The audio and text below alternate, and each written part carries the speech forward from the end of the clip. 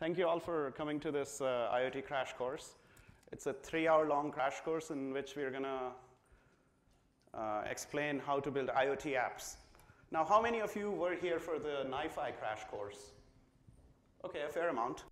The rest of you who were not here, how many of you have the sandbox and everything else set up?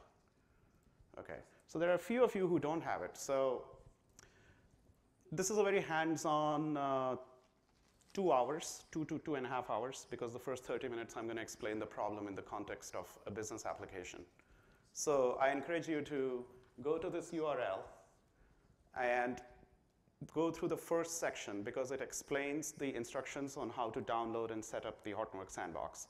I also believe that Rafael and James and others at the back, they have some USB keys with the Hortonworks sandbox already on it. I think that's the fastest way for you to download and get it running. Because if you're going to start downloading now, it's going to take you like 12 hours. So I think that we should try to figure out while I'm giving this initial presentation. OK? All right. So going back to the fact that some of you were already here for the NiFi Crash Course, the way it is different from that crash course is that it is an extension of that course. So NiFi Crash Course was very focused on NiFi. It was telling you how to use NiFi to do data ingestion. This is an extension of that crash course in the sense that we're going to ingest data, and then we're going to store it and do some processing to it to build an application which solves a business need. Okay? So this covers the end-to-end stack, a typical stack which we see being used when we go into our customers. The stack looks like this. You start with NiFi, push the data to Kafka, then process it using Storm.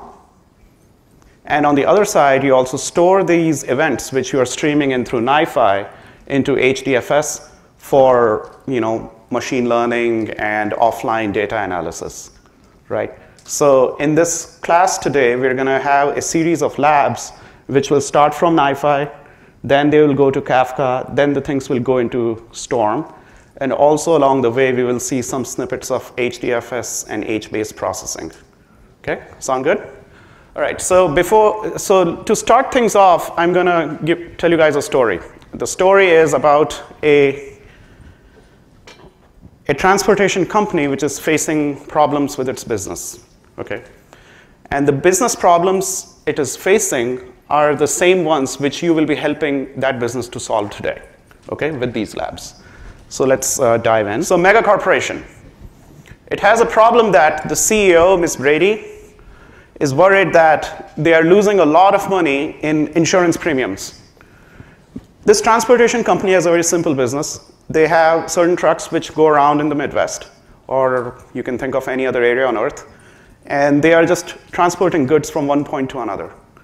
But because of the regulations, they have to satisfy certain insurance standards, right? Their insurance premiums, by the way, are skyrocketing.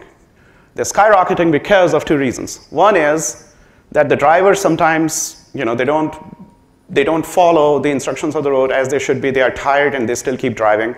So they are very difficult to monitor driver behavior in real time. That is one of the reasons why they get into accidents, or that's a hypothesis, right? Secondly, they also have been noticing that a lot of their fleet runs into problems with parts. So a tire pressure goes down, that leads to truck going off on the side of the road. Or the engine oil goes down too low, and the truck starts heating up and it's busted. So Megacorp wants to avoid these issues, and they want to lower the insurance cost. And they also want to do preventative maintenance, right? So this is, when I say these things, these are actual problems which our customers have been facing, and we have helped to solve them. And when you go back after this class, you'll be equipped with the tools on how to solve them as well. Okay? So Megacorp has this problem. So what Ms. Brady does, she hires a business analyst called Tam and asks her, hey, Tam, tell me what can we do to lower the insurance cost or just help our business? And Tam estimates that we are paying $3,500 per truck on 5,000 trucks. That's the total number of trucks in this company. If we just reduce the incidents by 10%, it will save overall the company $5 million per year. Okay? So TAM suggests that we do this, but guys, understand that in order to have this goal accomplished by Ms. Brady and her team, they want to have a sea change in paradigm. It's a paradigm shift, right? It's not waiting for things to happen, but actually predicting them, right? So it involves a huge paradigm shift from being reactive to proactive, to seeing things before they actually occur, almost being oracular, right? Further, TAM poses these following questions. She says, hey, we want to find out what is the relationship between certain factors and the driver behavior, okay? So things like, is there a correlation of driver training to incidents? You might think there is, right? Like if a driver is well trained, if he or she has more training, then they are liable to drive better. But we need to investigate that. Does the weather affect our incidents? Is there a correlation between driving behavior? Or is there certain types of driving behavior which can tell us ahead of time that there is an accident happening? Okay. So this is the overall theme of the business, and they want to achieve that. Okay. Now, how do they go about doing this? So Megacorp, like a traditional business, has the data spread over different departments. You know, some of the data is present in the business, but some of the questions which TAM proposed in the previous slide cannot be solved by the data which they already have. What are some of those data sets? Like weather, geolocation, right? Because you want to figure out if when a driver veered off the course, what was the weather looking like, right? So they assemble a team of scientists, data analysts, Varun, Sue, and Jeff. And these guys, they come back and say, hey, we need some more data to solve our problem, right? So what does Megacorp do in this case? So their data architecture, and this is very frequent. The traditional architectures of data, they did not let businesses solve these problems. Why? Because these data sources were fragmented across different departments. You cannot consolidate them into one place. Secondly, the traditional data architectures didn't have the ability to store and process novel types of data streams easily. What do I mean by that? Let's say unstructured data, semi-structured data, XML, JSON, etc. You know, clickstream data, data amassed from social websites, things like that. So the current data architecture of the Megacorp, which looks like this, they have a data warehouse, and they probably have some MPP database, which is serving out some types of pre-built models to the business analysts. The data silos, they are difficult to find predictive correlations. They cannot handle a lot of data, and also newer data sources cannot be integrated into these silos very quickly or easily. So what we do is although this is very Hortonworks specific, but this is applicable to all technologies. You can easily slot out HTTP specific components and slot in some other computing frameworks. Doesn't matter. But what the trick over here is that we want to use some technology.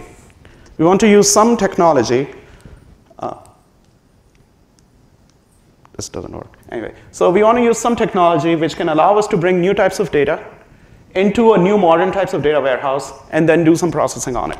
And this will be the overall theme of today's lecture. We're going to see right from the left side how you can use tools of HDF, Hortonworks Data Flow, which contains this IoT stack to bring data in. How do you use the tools in that chain to do processing at different intervals?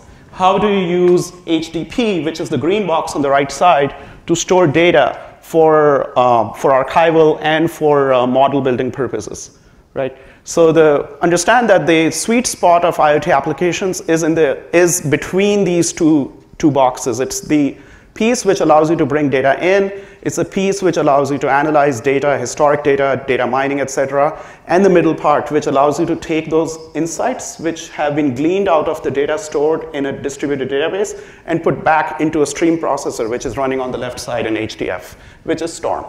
Yes, sir. Will we get a copy of the slides? Yes, you all will get a copy of the slides. The question was, will we get a copy of the slides? You will all get a copy of it. Okay. So what is the solutions architecture for this new problem we're trying to solve, or the problem of Megacorp? So what the team has come up with is that, hey, first of all, we're going to equip all the trucks with sensors. Right now, the trucks are just going about doing their own business. They have sensors inside them, but they do not relay the data back anywhere. We need to collect that data, right? we need to find out if the truck pressure is low, or sorry, the tire pressure is low. We need to find out if the engine oil is leaking. We need to have this telemetry data in real time, correct? Although it is present on the truck, we need to be pushing it back into our main data center. So on the top side, what we're gonna do is we're gonna find out a way to put sensors inside the truck, and secondly, put something on those trucks which sends the data back into the Megacorp's data center, okay? First. Secondly, we're gonna also use in our data center a technology which allows us to capture data not only from trucks, but also from GIS systems, National Weather Service. Why? Because we want to see in real time what are the weather conditions at that particular truck, correct? Then, once we get the data into our data center, we're gonna bring it down into Hortonworks Data Platform, the tools which are present in HDP which allow us to store and analyze the data. So the top portion, the collection and curation of the data is being done by NiFi. That's where NiFi sits. It's right at the ingest layer. It's right at your edge of the data center. If you're solving this as a consultant for a business, that's what you would do. You would put NiFi right at the edge, and it would just suck the data from different sources, okay? Once it has sucked the data in, what you do is you follow it up with Kafka. Why Kafka? Well, Kafka is a message bus that everyone knows, but why are we putting a message bus directly in front of an ingest layer? Actually, let's just hold that thought for a second. In 5 minutes, it'll become more clear. But understand for now that we are doing NiFi to Kafka. And then we are taking that stream and we are splitting it into two parts. One goes to HDFS. We store all the raw events as they come in, immutable form. We don't want to mess with the data as it comes in because you never know how those events will look like, or sorry, what information you might have liked to glean from those events. So we don't want to mess around with the original data format, okay? And the other side goes to Storm for processing. Now, once everything is processed, first you put the model back in Storm and you serve it out through a front end. This is a 40,000-foot view. If there's a lot of information, understand that we will keep coming back to this type of diagram, so things will get clear in the next hour or so. Okay? In the end, what happens is this is the end result. They have built this application which is showing a dashboard of the trucks in real time with the dots moving around on this map. By the way, this is not something which we drew out of our hands. You can look at Hadoop Summit videos of last year and also the application which you're going to be building today. If you finish all 3 labs, you're going to end up with something like this. Okay? You will actually have trucks moving around on your screen, and you can like move your cursors on them, and they'll show you what the driver is up to in real time. Okay? So this is the end result of today's 3-part or 4-part lab series. The labs are pretty extensive, so if you don't finish them, don't worry. You'll have everything set up on your machines so you can go back and do them yourselves. Anyway, so this is the application which they have come up with. This will show people, or sorry, the analyst inside Megacorp where the trucks are at, what the truck is doing in real time. If something has happened already, the truck will show an alert on this dashboard. Okay? So did we achieve our goal? What did we start with? We started by saying that it needs a paradigm shift, right? From what to what? Reactive to proactive. Is this reactive or proactive? Like, it's still reactive, correct? Because I'm still looking at the screen and be like, oh great, this truck went away. What do I do? So we need more than that, right? So now we need to embed intelligence in this app. Okay? So wouldn't it be nice if we could predict if an event was happening before it was about to occur, right? Now, think for a second, how would you make that prediction?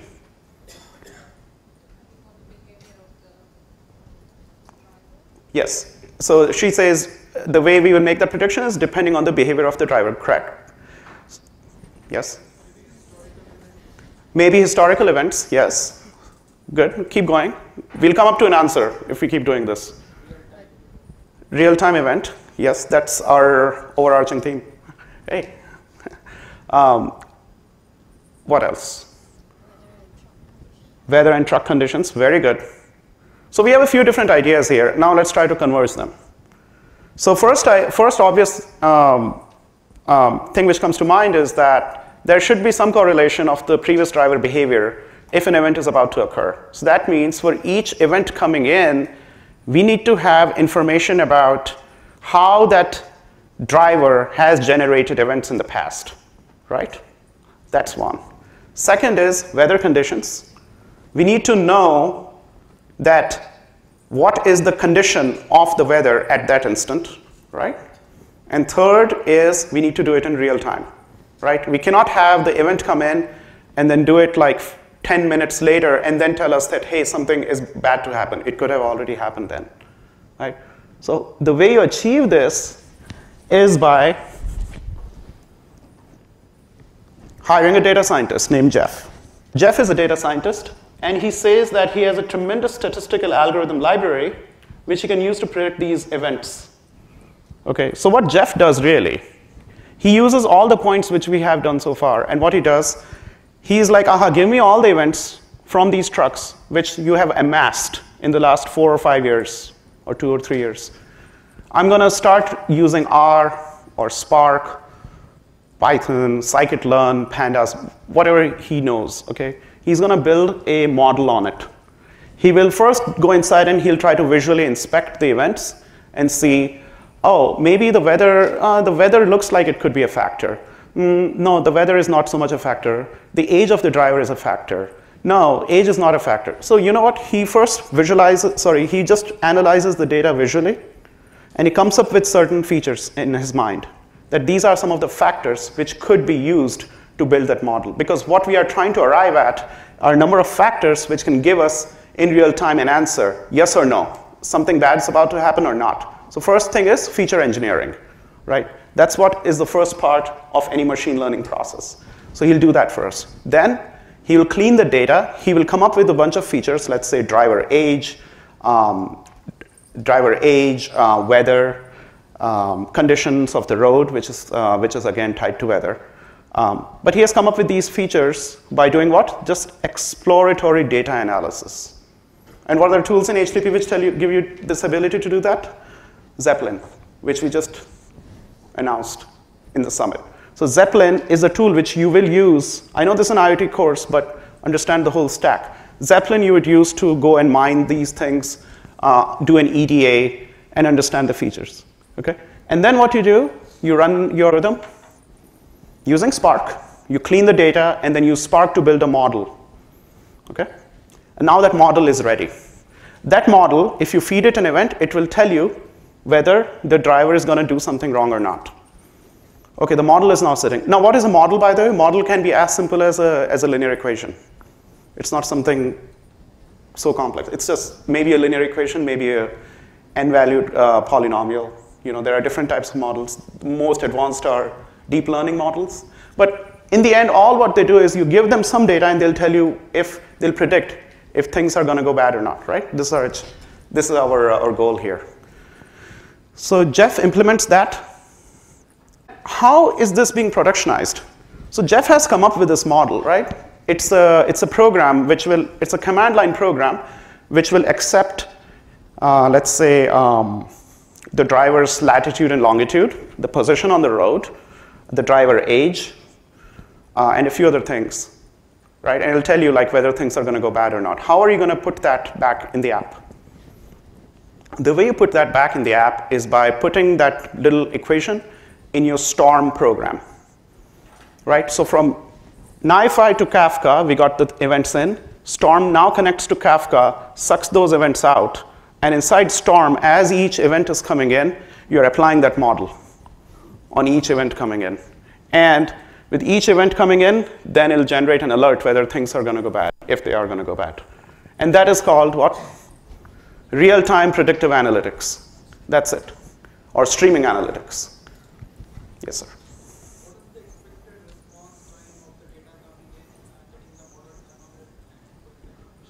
Right. The question is, what is the expected response time? So this depends on the business.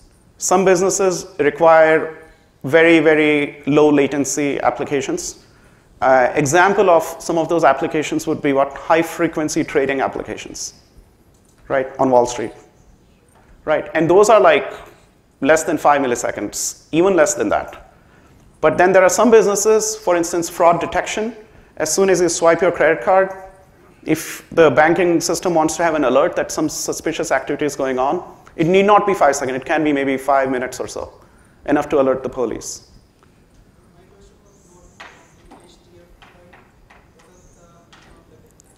What is the minimum? Okay, so his question is what's the fastest limit we can push to?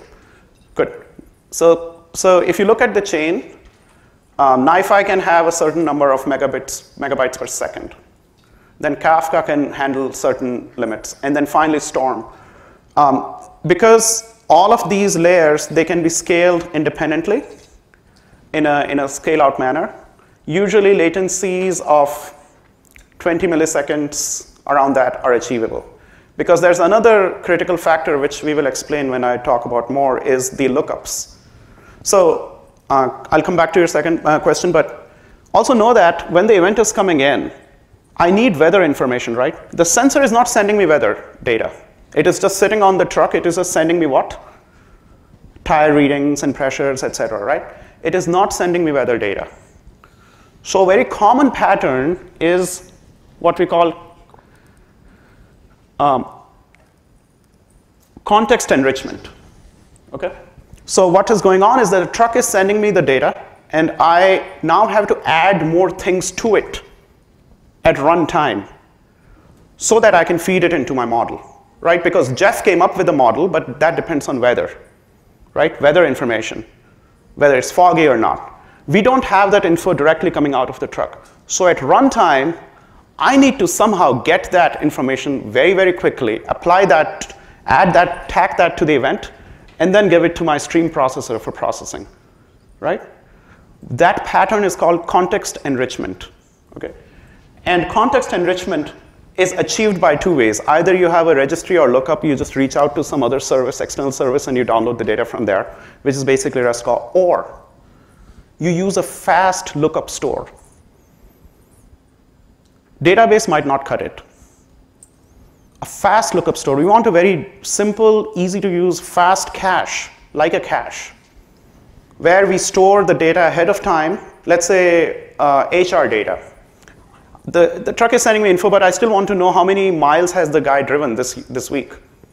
I have that in my CRM system or HR system somewhere. I shoot it over into HBase. So that's the role HBase plays in this whole thing. So what HBase does, it allows you to store store data, and it's a very fast lookup store. So at runtime, when the event comes in from Kafka, in Storm app, I'm going to reach out to HBase, pull the data out, make that event, pass it into my model, and get that result. Okay? But that result, what happens to it? How do people see it? The way you will see that in Hortonworks or Hadoop world is by pushing it out to a store which can then serve out a dashboard or some web app. Okay? What is the common lingua franca for all dashboards? They love SQL, right? If you can get something in a store which is SQL, and if it can give you fast access, you can serve a dashboard out of it. So HBase can also serve as a dashboarding layer. It can also serve as a presentation layer. So not only do we use it for fast lookups, but we also push the data back to it, and we access it using a project called Phoenix, which is a SQL-like interface over HBase. HBase is just gets or puts, key value store type semantics, but Phoenix is a project which allows you to do SQL on top of HBase. So your existing tools can just connect to HBase via JDBC. Okay?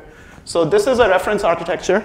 Let's go over it. I think this might not be visible at the back, so I apologize for that, but you'll have these slides, so just make a mental map and then I can explain. On the left side, we have the source data, which may be coming out from any system. In this case, these are truck events. What is the first order of business? We give it to NiFi. Okay, so this arrow here, we have streamed into NiFi. Don't worry about the bottom portion, that's not relevant here. We give it to HDF, which basically, we are focusing on NiFi there. Then we give it to Kafka, and then we fork it out. One line goes to HDFS, and the other line goes into Storm. Okay? Again, data, NiFi, Kafka, top portion is Storm, bottom portion is HDFS. So think of the top portion as the speed layer. Everything what's happening here is real time and fast. Everything what is happening at the bottom is batch and slow. Slow in the sense latency-wise, but throughput-wise, it's very fast. In the bottom, we store things in HDFS. We use Spark or Hive or Pig to transform the data, to clean the data, to arrive at what? A model, finally. We build a model, which can be nothing but a simple equation. Okay? So Spark is used over here not only to clean the data, but also to do EDA, exploratory data analysis on it, using things like Zeppelin. So Zeppelin can work as a Spark notebook, right? So from Zeppelin, your data scientists can go inside and do EDA.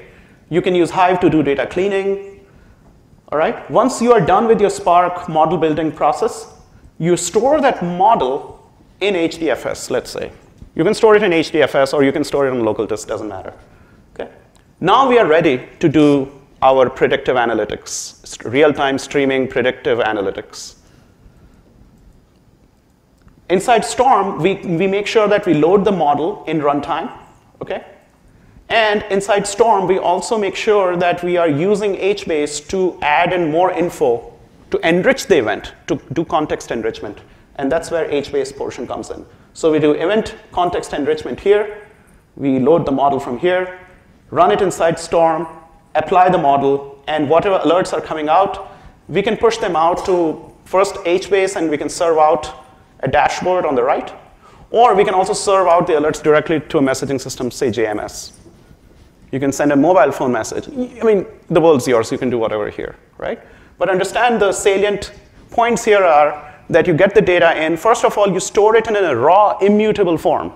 You can compress it, and you can remove some of the columns, but don't mess with the data so much, okay? Because today you think that you only have 3 or 4 factors which your business depends on, but tomorrow you may feel like, oh no, there was more information in that event which I just discarded.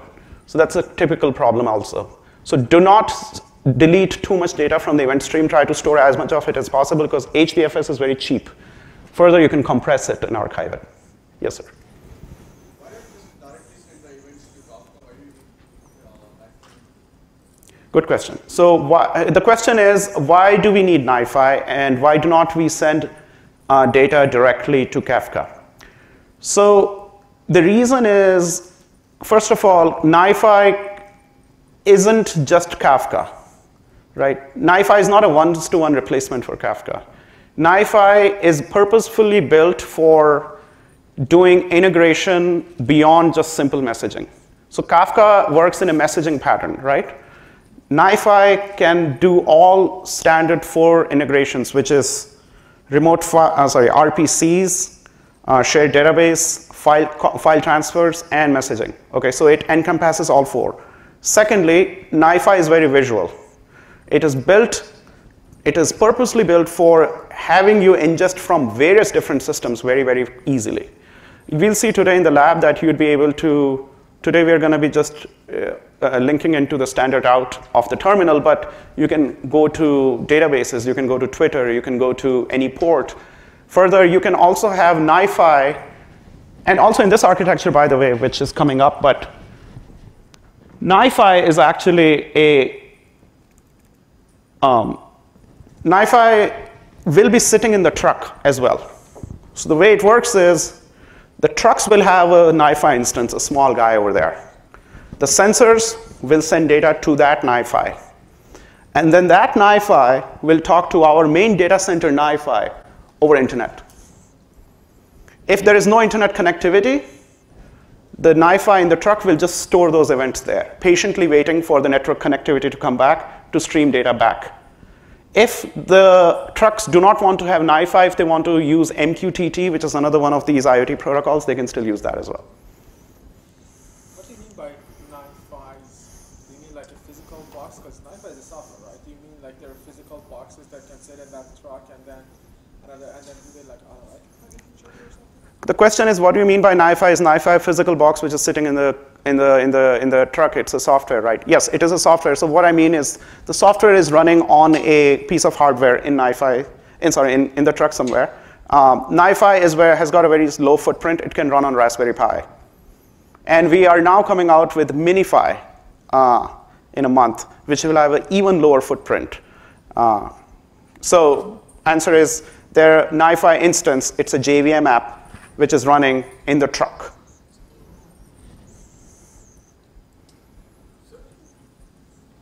Okay, I'll take 2 more questions and then move on because we need to be going. All right. Yes.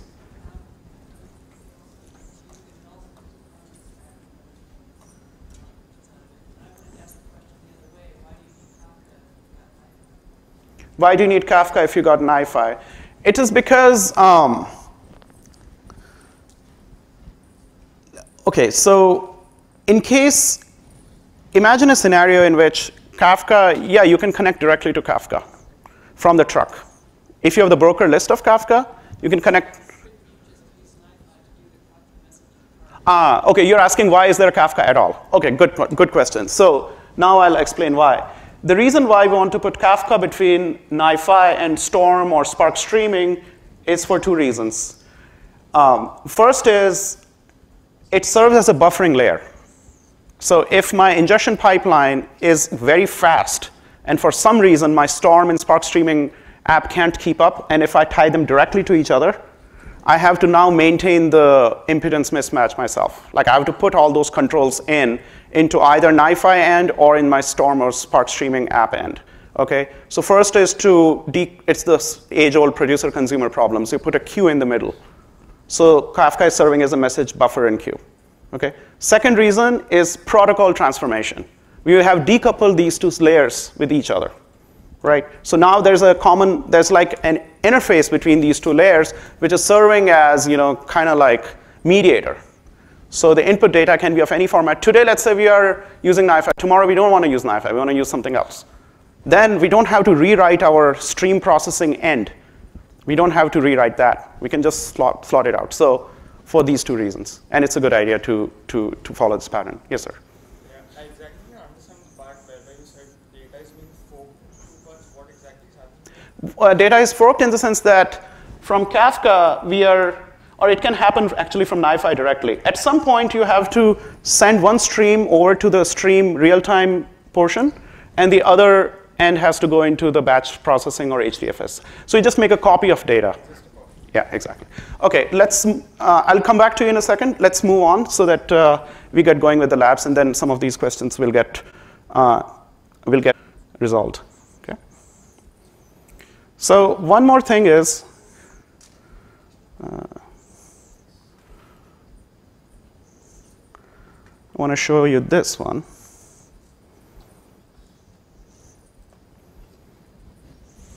So this is the physical architecture of, if you realize this in practice, this is what it ends up looking like. You see on the left side are these blue guys, which are actually trucks. They're going to have a little NiFi instance in them, each one of them, which will talk to our data center or megacorp's machines which are running in cloud. Let's say they're running in cloud and not in their own on-prem data center, say Azure. On Azure, you can install NiFi right on the ingest portion, right? So you'll have a NiFi cluster of NiFi. NiFi is also clustered, by the way. So each NiFi instance can handle 50 megabytes a second, normally. According to the hardware recommendations which we gave you, it can do 50 megabytes a second.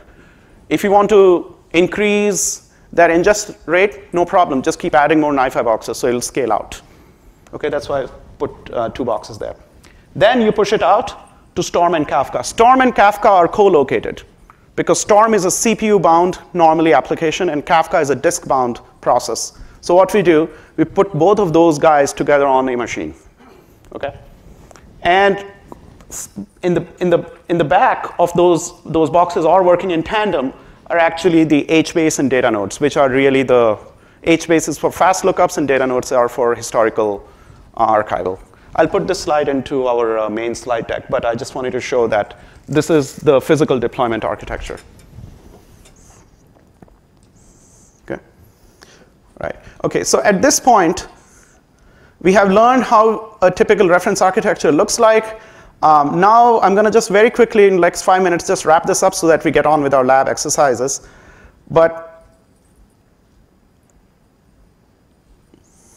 So the pieces, now I'm going to just describe pieces very, very quickly. NiFi looks like the following.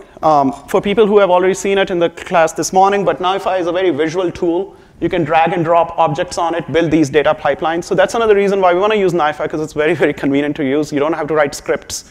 All these processors for connecting to end systems are already available to you. Just make use of it. Okay. Storm is a stream processor. Again, it's very scalable. It has a pretty simple API. You can program it in Java. That's what usually is. Or you can also use some configuration files to build out your flows.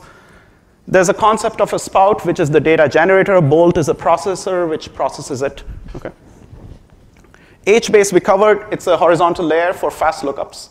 And Phoenix is a SQL skin. And Spark is used for model building. Okay. With that said, let's talk about sizing for a little bit. So for sustained throughput of 50 megabytes a second and thousands of events per second, you can use 1 to 2 HDF or NiFi nodes, right? And usually 8 cores, total 8 cores are okay. Don't require a lot of memory for NiFi. It's largely, it's not a very memory-heavy app normally. Okay. Kafka, again, 10 megabytes per second per node.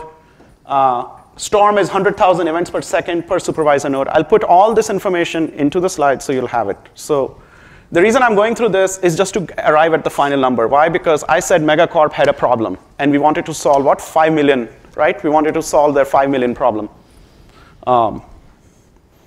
So we are doing some cluster sizing here. As an IoT architect, as an IoT developer, you have to think about this. You have to go inside and say, OK, what is my throughput? What is the number of events per second which are being generated by the trucks? How do I go about sizing my cluster? Okay. So problem recap. Remember that there were 5,000 trucks, and we needed to save just $1,000 per truck to arrive at 5 million annually. Okay. Now, if you look at the sizing of this cluster, what's going to happen is that there's a certain equation of how you size these distributed HDFS nodes. Because they not only does HDFS require data, but it also generates intermediate data in the process. So we also need to account for that. Also, we can worry about compression. You always want to compress data, so you can make use of the space more effectively. But in the end, what is happening is we had 5,000 trucks, and let's say that there were 10 events generated per second per truck. The size of each event was 128 bytes. Okay? So if you do the math, for 1 year, the total raw sensor data storage requirements are what? 5,000 number of trucks multiplied by 10 events per second per truck by 128. And if you convert it into a year, from the second to a year, it's 200 terabytes. So, and for 5 years, it comes out to 1.5 petabytes. Okay? Now the question is, because we are designing this cluster for 5 years, that's typically what the process looks like. For 5 years, our data volume is going to be 1.5 petabytes. So how many HBase and HDFS and other nodes are needed for that storage? Okay, so that's question one. Secondly, we also have to worry about our real-time ingestion. Like we have to process these in real time, right? So what is the ingest rate we are looking at? We are looking at one event is 128 bytes. There are 5,000 trucks, and there are 10 events per second. That means it comes out to be around 6.4 kilobytes a second. Okay? So how many Kafka, NiFi, and Storm nodes are needed for that? That's the question we have to answer. Also, I said HBase, right? It's a fast lookup store. We don't need to size HBase for storing 5 years of data, because it only stores like last week or 2 weeks of data at the most, because our application will only require that much, because the rest of it is in historical archive. So for HBase, typically, let's say we want to store 15 days of data. So HBase storage needed is this much, 8.2 terabytes. So we now have numbers. We have 1.5 petabytes for 5 years, total data volume. We have 6.4 kilobytes a second, which is the ingest rate. And we have 8.2 terabytes of H-based storage, which we need to account for. So what is the money and how many nodes are we needed? Storage per server typically is 48 terabyte. So each node in HDP is roughly like 12 terabyte disks, 48 terabytes, and 1.5 petabytes. So 1.5 petabyte by 48 terabytes is equal to 32 nodes.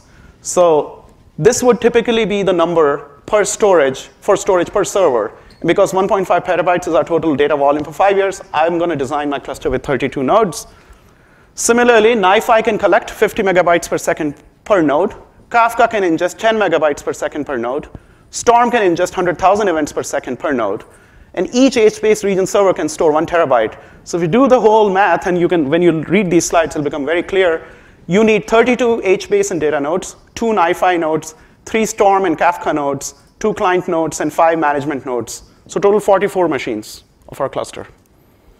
And this is what it'll end up looking like. Right? Note that HBase and data node are co-located. Storm and Kafka are co-located. So we have reduced the cost for the customer here. Okay? There are 5 master nodes. 5 master nodes are because these are required for the management of the cluster. There are master services running. There's a name node 1, name node 2. They're all in high availability. This is what the service layout looks like. Then there are some specs with the approximate cost for each node. NiFi node specs. So if you do all this, and we come up with a project plan, usually it'll take us like around 120 days from start to finish. This is our team which will be doing this project. And the total project cost is going to be around 1.8 million. And because we have sized everything correctly, we have built this application out, we know that we will be able to predict events as they come in. 5 million was our insurance cost reduction. Project cost was 1.8 million. So first year saving itself is 3.1 million. So we have recovered the cost right in the first year itself. So this is the business value of these connected data platforms, of IoT. So this is not just, you open Google and there's a lot of buzz, but this is the real deal. Businesses save money. And because of open source, because of commodity hardware, this is not very expensive. Okay? All right. With this said, let's now jump into the labs. In the series of 3 labs we're going to be doing today, 4 labs, I think, 4-part lab, it's exactly this. The same problem which we did just now, you're going to be building towards that. Okay? So please go to this page if you have not done already.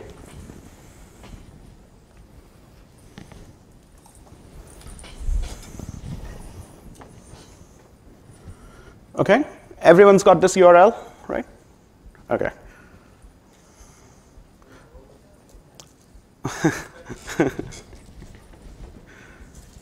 Please let me know when all of you have that URL open. Good? Okay. So we will be following this lab. As you see, it's on the internet, so let me. Okay. We are going to be building. So by the way, this problem I described and this trucking app, it was an internal Hortonworks app which we used to do demos in front of customers, but we felt like this is a very good education tool itself. So we deconstructed this app into 3-4 parts as a teaching vehicle. Okay. So this is out on the internet. You can, after you are done over here, you can go back and keep doing this at your own time. Also, secondly, I know that you will get stuck. Once you go back, you will still get stuck. So what do you do if you get stuck? The best thing to do, really, is search for Hortonworks community connection. Okay? And go to that link. This is the Stack Overflow for Hortonworks, basically. So you'll see in the conference, there's like community center, community booths. All of us are hanging out there. So all the engineers, all the architects, all of us, we hang out in this website. And here you can go and ask questions. Your questions will get answered in like 5 or 6 minutes. Everyone's like ready to help. Okay. So the link is the website is. I'm gonna.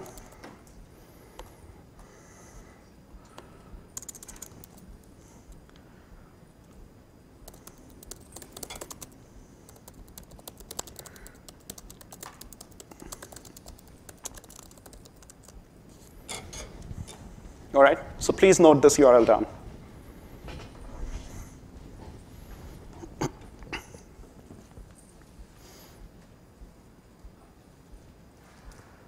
Okay, all right, now let's start the labs. So the first order of business is to open, I'm gonna give you an overview of what's going on in these four parts. All right, so in the first part, what we're gonna do is we're gonna simulate these truck events. What's going to happen is you have some code. We'll ask you you'll have to git clone a piece of code in your sandbox. Everything will run in your Hortonworks sandbox. You will clone a Git repository, which contains all the code. Then you'll have instructions to go inside and start executing a piece of code which will generate these trucking events for you. That's it. That's all it does. It's a simple process which is just generating a bunch of trucking events. Nothing fancy. Then we are assuming that these trucking events are coming at us directly from a truck somewhere or trucks somewhere. There are 25 trucks in the simulator, by the way. Then we're going to do what? We're going to build a NiFi flow to collect these events. Okay? We're going to build a NiFi flow to collect these events, and then inside NiFi, we're going to send them out to Kafka from NiFi. And then once they're sent to Kafka, we're going to go back on the command line and consume them from a Storm application, which actually connects to Kafka. Okay? So in the Hortonworks sandbox, Kafka is already running, Storm is already running. You'll install NiFi if you have not already. So you'll have everything in that box. So you will generate some events, collect them through NiFi, build that flow out, push them out to Kafka, then analyze them inside Storm, and then again push them out. And there's a web app also in that code which will serve out that dashboard. Okay? So if you finish all these 3 or 4 graded sections, you should get that dashboard. Okay? So that's what's going to happen. The way we will work in the next 2 hours is I'm going to first do lab 1 with you. The objective is to get your infrastructure set up, first of all. There's a lot of moving parts, so we want to make sure that your sandbox is set up and you're able to follow instructions and you are able to get over the initial hurdles. Because once you do that, you have the whole environment set up, then it's smooth sailing, really. Okay? So let's start with downloading the sandbox, first of all, and just follow this page. Okay? So understand the goals of the tutorial. Okay? Then understand the concepts. You can skip over these links because you can go back. But you can also see how over here it says tutorial Q&A and reporting issues. You can also go to Hortonworks community and just press this button. It'll take you to the community portal. Right? See this? It directly takes you there. So, okay. Now, let's start with lab 1. Actually, lab 0. Okay, first order of business is to prepare our sandbox to make life easy. So